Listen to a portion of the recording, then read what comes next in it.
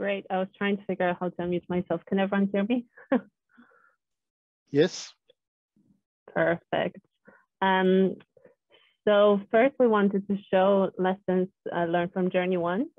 So in our group, we share two very interesting projects, one from Community Giacomo, which is an app where you take pictures of issues and basically make the local authority aware of the problem. So it can be something that's like a broken traffic light, for example.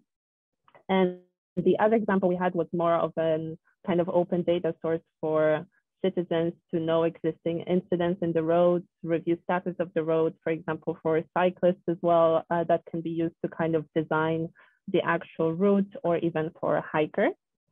And some of the very interesting results that we've seen is that in the Navarra case, the 400 people were even using it per month. So it means that the portal was very much participatory, which is kind of the goal of an open data platform. And in the case of Giamo in the Ravenna region, basically it's kind of simplified it on the end of the municipality. So they managed to manage a report down from 30 plus days to 10 days, kind of decrease the number of reports thanks to the fact that even though one problem was reported by 5 people, it was only producing 1 report. And they also trained a number of people. And I think some of the key messages that came out was also that it's rather to kind of start small, from a small system that can be easily adapted throughout the process. And also a very interesting question that came up was also on marketing strategy and how to kind of engage citizens. So what our colleagues shared is that it basically is the best way to provide citizens with information when they need it. And then simply sharing the link. So kind of creating that idea of resharing among citizens when they know that it works. And then next slide, please.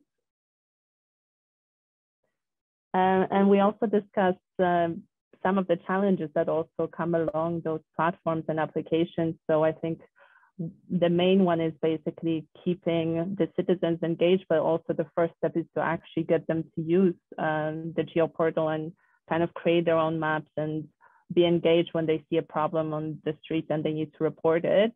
And I think that's very much linked as well to demographical challenges in the region. So some of the conversations that come up is that even though it's digital, it means that if you have people of different ages, it can sometimes mean different tools. So whether an app can be easier to, for example, some of the younger generations, certain generations might be more used to simply making a phone call. So it's also something that needs to be taken in mind when designing these sort of solutions and applications. And on the other hand, on the data side, I think what's very important is a challenge of kind of having the same format of data to then ensure that it is reusable and replicable, but also maintaining the high quality data, especially in a case when it's a GeoPortal, that if it's participatory, that users kind of maintain that high quality data. But some of those are the challenges that need to be taken into account, but I think there are a lot of positive lessons that came out. So a really nice quote that I captured was from our colleague who said, to foster innovation, we need to design tools that are fun to use and that allow user experimentation, and that changes should require less than a minute. So really the focus on not just the end user, but also kind of municipality and making sure that it's easy to use or kind of on both ends. So I think that also leads to the second point, is that both solutions can be replicable, which is what you would want, is to share what works in one region to share it across other regions. Another part about data is that when data is transparent, it can be a great information source, not just for the public, but also for researchers. And that's what's an idea of having those applications and solutions, is that better public services actually mean better quality of life, and they actually encourage and make the communication with the government easier for the citizens.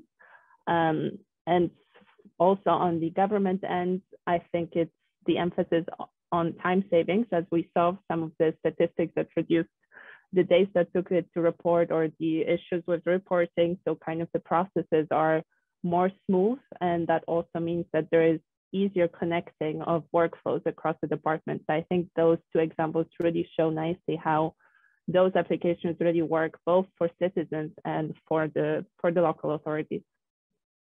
Thank you.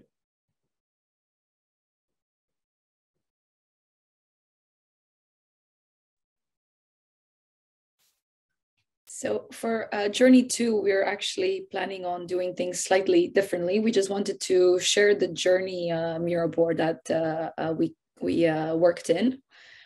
So if I will just share my Miro board, and I will give the floor to Martin, who will do the recap for our session. Thank you so much, Cornelia. And just to apologize, apparently the host has disabled video, so I cannot share it, but feel free to open my video if you want. Yeah, so thank you so much. Here's the Miro board, which was the foundation for the journey we had in Journey 2. And this was really about understanding how sandboxing, not as just as a product or an old-fashioned data store, but also as a process can be used to evolve the digital transformation locally. So yeah, here just we see that there was a good mix of different actors from public institutions, companies, non-institutions, and civil society. So let's just go down to the main things here. Yeah, and first what we did was that we tried to see how the enablers and also obstacles that are fairly well known, so legal, technical, financial, skills-wise, monitoring, measuring, and perhaps other, how they resonated with the audience. I think we were 30-something participants, so a very nice sample size. And it seems that at least it is recognized, these issues. We probably don't have to go into a lot of detail here, but just maybe we can share the link to the Miro board or something, or we can recap with the colleagues. But just to say that there is a fairly good understanding of both what is helping us and what are the barriers. And we can see, for instance, political support is needed, but also very practical things like data quality and the legal, the governance side around this. And then we had invited 2 of the 7 cities that have been engaged in these clinics to reflect on these topics. And that was City of Helsinki, Timo Ruohomäki, and Marco Lombardo from City of Milan. And it was quite interesting to see that there are similarities, but also different learnings. So from Milan side, it was a very highlighted pain point that private companies aren't always ready to actually share and make available data in a useful way. Also, somehow within the municipality, there can be structural issues.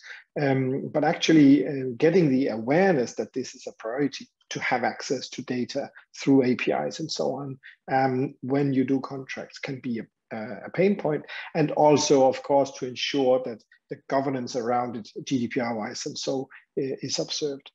There were other issues, obviously, but really to get this joint understanding.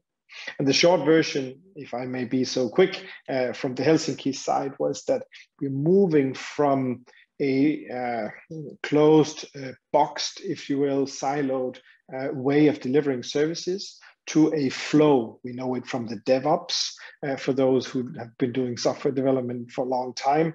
And actually, we always make the first versions as if they were real systems, so that the sandboxing is more like a concept, which is about this fluidity. It also means that we need different skills to work with the data. They're much more focused on the domain than on the technical sides. So lots of learnings there to come on. We tried to get feedback in a little bit more concise way here in the ending part.